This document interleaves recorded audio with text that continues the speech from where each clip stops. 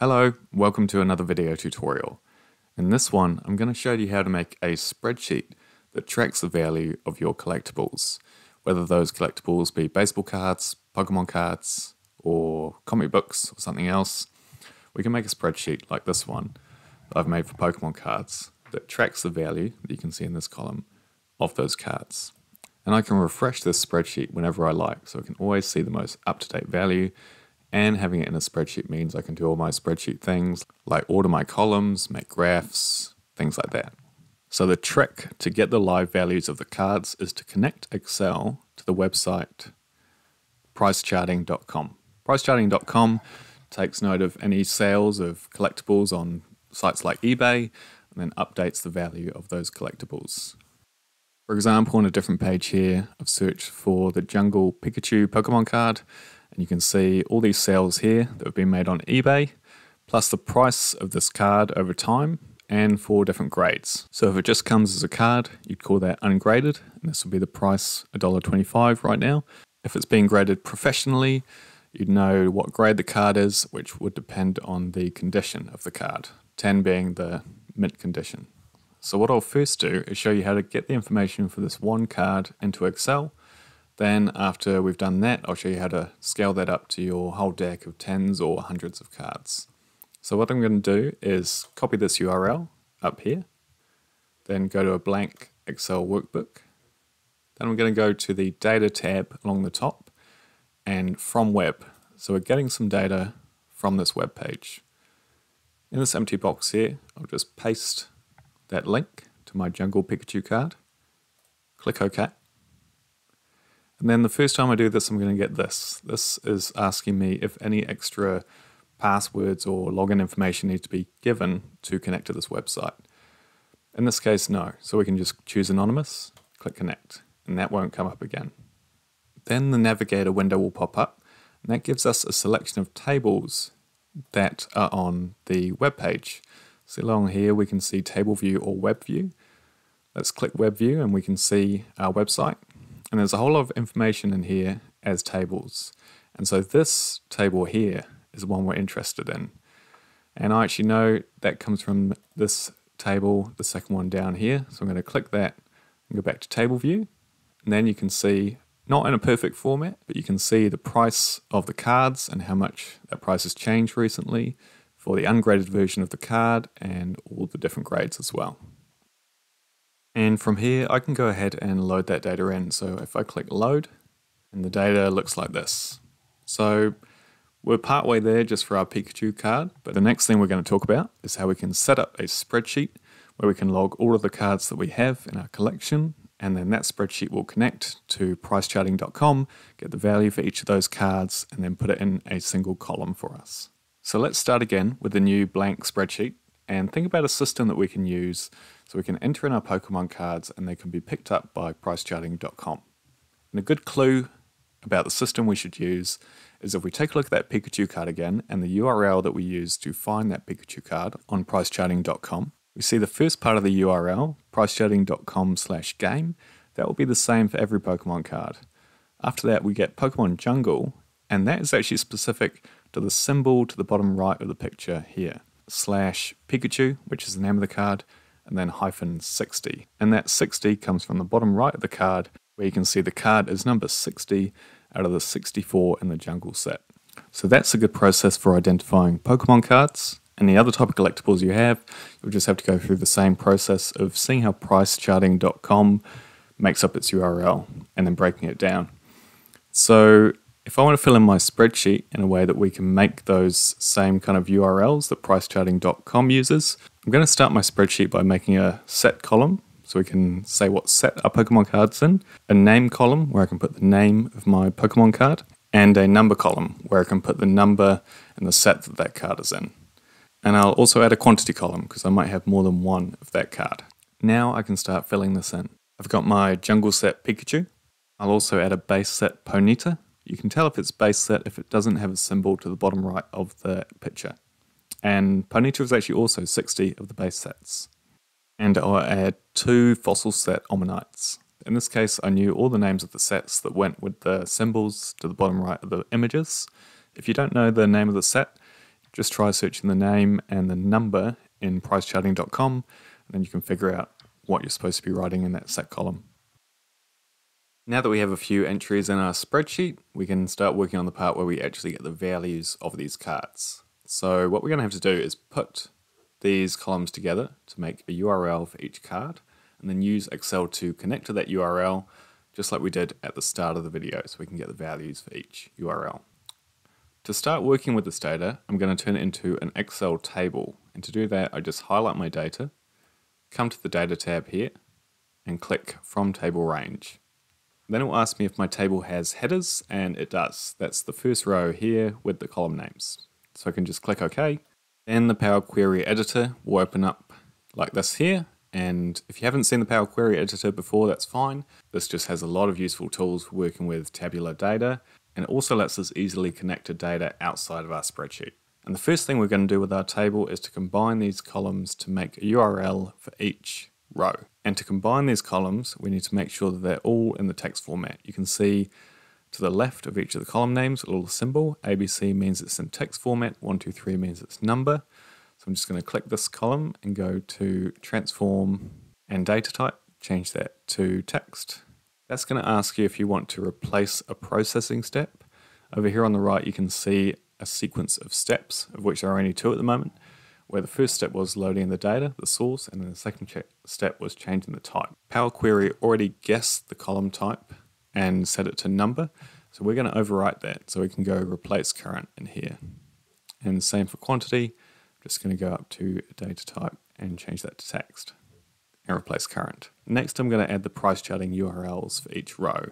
So to do that I'm going to put them in a new column. I'm going to come up to new column and go custom column. That's going to let me enter a formula for this new column. The new column name I'm going to call URLs. So going back to our pricecharting.com format, every URL, regardless of the card, started with www.pricecharting.com/game. So I'm going to start with that text. Notice how I put it in double quotation marks so Excel knows that it's text. And so after this part of the URL was another slash and then the name of the set. So what I want to do is combine this text with the text in my set column. And to do that I can use the text.combine command. This will combine anything within the curly brackets together. And I can also put in a separator after the curly brackets. So I'm going to put in a slash here. Now anything inside the curly brackets will be separated by a slash. So inside these curly brackets, I'll put a comma and then double click on the set column. The last part of the URL is the card name and the number separated by a hyphen. So this last bit of the text combine in here, I'm going to put in another text combine. And inside this text combine, I'm going to put the name and the number column separated by a hyphen. So now that formula is looking good, I can click OK. And my new column here, URLs, if I click on one, I can see it's made a custom URL for each of the rows. And I can test any of these if I highlight one, copy, and enter it into a web browser. It goes straight to my card. So now I want to use Excel to get information from each of these URLs, similar to how we did at the start of the video with the single Pikachu card, but I want to do this for every card in my set. And to do that, I'm going to store the information that comes back in a new column. So again, I'm going to go to Add Column and Custom Column, and I'll call this column Value. And the command for getting information back from a web page in this formula view, similar to how we clicked Get Web at the start of the video, is I want to use the web page and the web contents formula and use it like this. So web contents goes inside web page, and within the brackets after web contents, I'm going to put the column with my URLs in it, which is just called URLs. So just like that, click OK. And I'll be prompted for some information about data privacy. The reason for that is some people will be viewing this dashboard and I might want to keep certain things more secure than other things. In this case, it doesn't matter. So I'm going to ignore the privacy levels for my Excel data and the data coming from pricecharting.com. Click Save. And now we have a new column called Values, and within the Values column are a selection of tables. So we've got tables within tables here. So I can click on a table and you get a preview of it down below. Now also you might remember when we did this at the start of the video where we got that data for the Pikachu card, it gave us a lot of information back and we only wanted a small part of it. So what we're going to have to do here is trawl through this information in this table and only pick out the parts we want. And the first way we'll trim this down is I know I only want this data column, this last column here. So to specify that we only want the data column from this table, I can edit this command, which we use to get data from pricecharting.com. And just before the last bracket here, I'm going to put within square brackets the word data, saying that I only want the data column coming back from pricecharting.com. So now it's changed from a table to a list. And the next way I'm going to trim this list down is I know I only want the first table in the list. So to get the first one, I can come back up here to my formula, and within curly brackets, which I can use to select an element of the list, I can put the number 0, which will give me the first one. Click enter again, and now if I click on this table, now that's much closer to what I want. So I've got the ungraded and graded prices for Pikachu and Ponyta and Omanyte. So now the last bit of trimming I need to do on this table is I'm going to limit the row just to the ungraded row because none of my cards are graded. So you might want to pick one of these graded rows, or you want to do this multiple times for multiple different rows. But I'm just going to pick the ungraded. So I'll come back up the top here, and in square brackets for picking a column, I'll type ungraded. Now we're back to a list with 3 rows, and the last thing we're going to filter this by is we only want that top row. That's telling us the price of this card plus how much it's changed recently. So this is $1.38 and recently it's gone up 13 cents. So to get the first row again, I'll just put 0 in curly brackets. And now, so we're not working with lists or tables anymore, we've just got a single value in this column, which is really good. The only thing we need to get rid of is this price change part. So these have both gone up, 13 cents and 1 cent. This hasn't changed in price recently.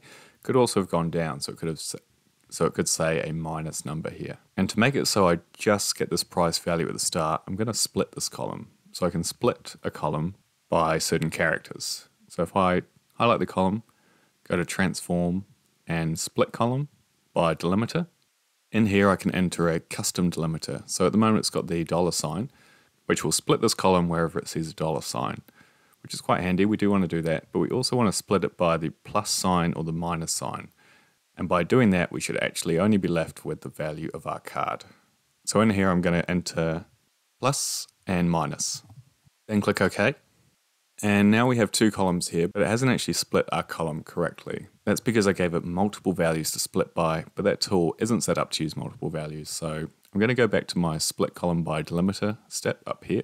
So go 1 step back and see where it says $sign, plus sign, and minus sign. That's what I want to split by. I'm going to change the format of this text so it's in a list format. So I'll put some curly brackets around it and put quotation marks around each item. Now that that's in a list, I'm going to change the split text by delimiter to split text by any delimiter. That's just a slightly different command that expects a list of delimiters rather than just one. So now if I click enter, as we wanted, we're just left with the value of the card. So the last thing I need to do with this value is multiply it by the number of cards that I have to get the total value of that number of cards. First, what I'm going to do is delete this change type step here and add a different change type step. So I want to change the type of this value to column because it's currently a text, so I won't be able to multiply it by quantity. I'll come to transform data type and change it to a decimal number. And I'll do the same for quantity, except I'll change that to a whole number.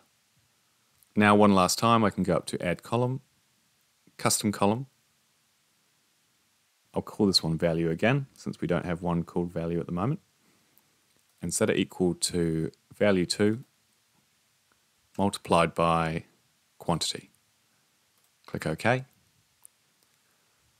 So now we have a final value column. We can remove this value 1 and value 2 column. I'm just going to control click those 2 columns, then right click and remove columns. I also don't need this URLs column either, so to make it cleaner, I might just remove that one as well. So now we're all done. We've got the values of our Pokemon card set. I can come up to home and click close and load. So now we're taken back to our spreadsheet and we've got a new tab here called table 1. I could have given it a better name actually. We still have our sheet 1 here. So now this sheet 1 is where I'll put in any new cards that I get or change the quantity of cards that I have. Then I can come to table 1 and get the latest value of my cards. So to refresh the data in this table, I can just come to Data and click Refresh All. And just to be sure, I can test that out. So I'll come back to my data entry sheet, and I'm going to add this card here, Dark Gloom. It's part of the Pokemon Team Rocket set. Dark Gloom is the name, and any spaces in card names get replaced with hyphens. The card number is 36, and I have 1. And maybe as another test, I'll just say that I got 2 more Pikachus, which brings me up to 3.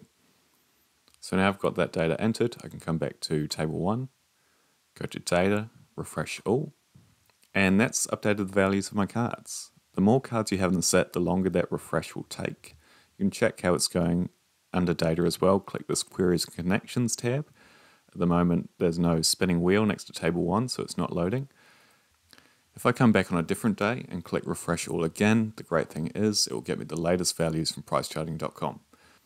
So I hope that's been helpful. Good luck in making a spreadsheet that tracks the value of your collection items. Thanks for watching.